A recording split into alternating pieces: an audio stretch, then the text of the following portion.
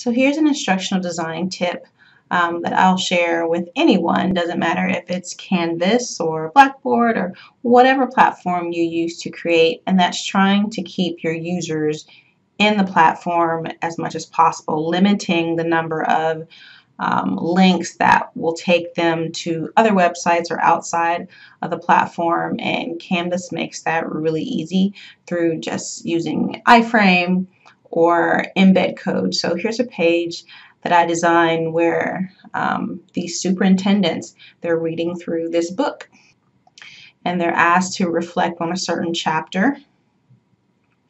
And so they'll put their thoughts here.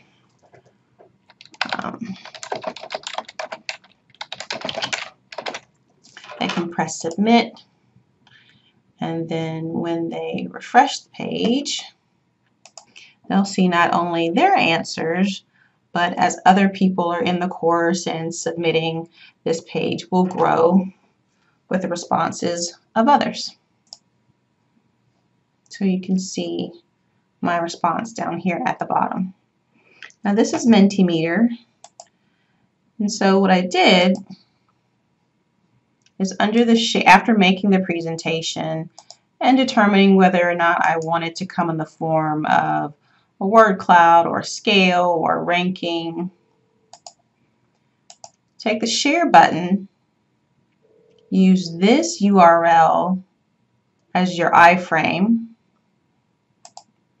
and then this presentation button, grab the embed code for the results and add that. So let me show you what it looks like on my page. Edit pencil. Go here into the rich text editor. And if you look a little closer, this is that image that's across the top.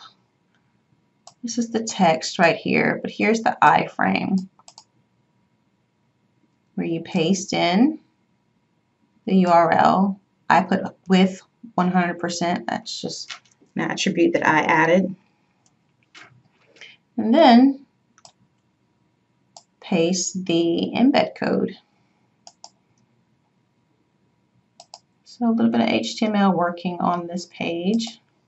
But again, it'll be nice not to have to send them directly to this link to go out and open up another tab. It's all right here inside of the course. Thanks for watching.